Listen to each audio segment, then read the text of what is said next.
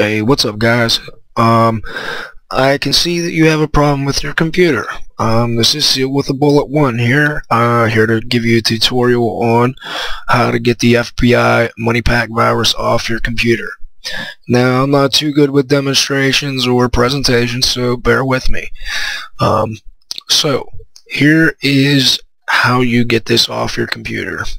You need two things. You need a working computer, which I assume you have since you're watching this video, and you need a USB flash drive. If you guys don't know what that looks like, there it is right here. And if you don't have one, you can borrow one off your friends, or you can go to any electronics store such as Staples or even Walmart, you know, any place like that. You can buy one between 15, 20 bucks, something like that.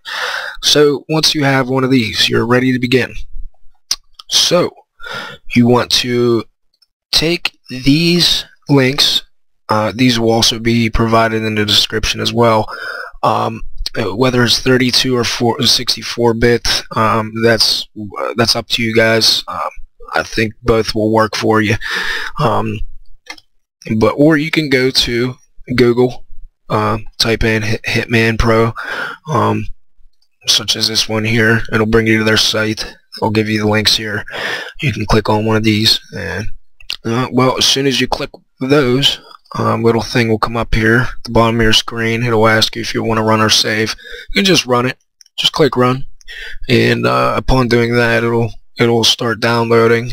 And upon a short download, this screen will pop up right here. And once this happens, see this little jump kicky guy down here.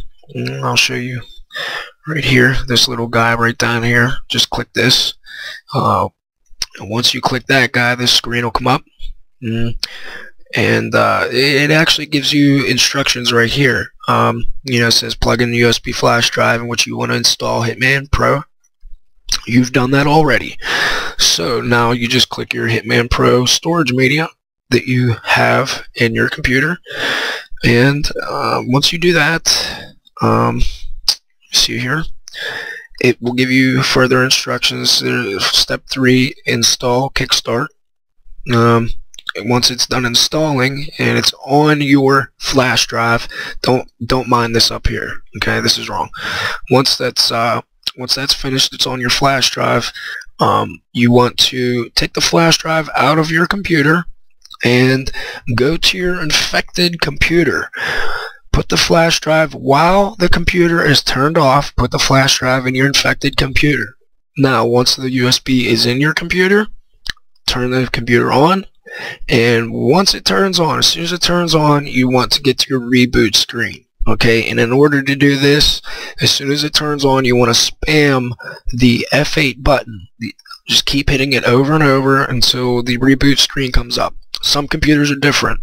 Sometimes it's F10, maybe sometimes even F12. You'll just have to, sometimes you're quick enough to actually read what the button is. It'll be provided on when your computer starts up. So once you're on the reboot screen, you want to click on the flash drive. It will actually be labeled Hitman Pro Kickstart, I believe. Once you do that, this screen will come up right here, what I have displayed right now.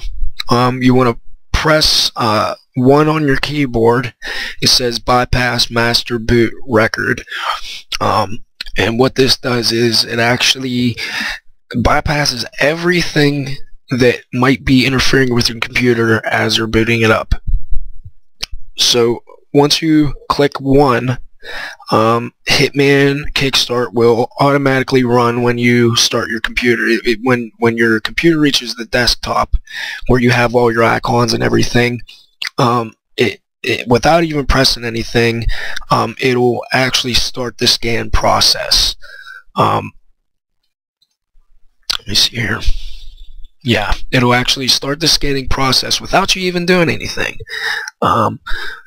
What happens is, well, at first sometimes it will ask you for your email. You have to put your email in, and after the scanning is complete, it will display some infected files after the scanning's done.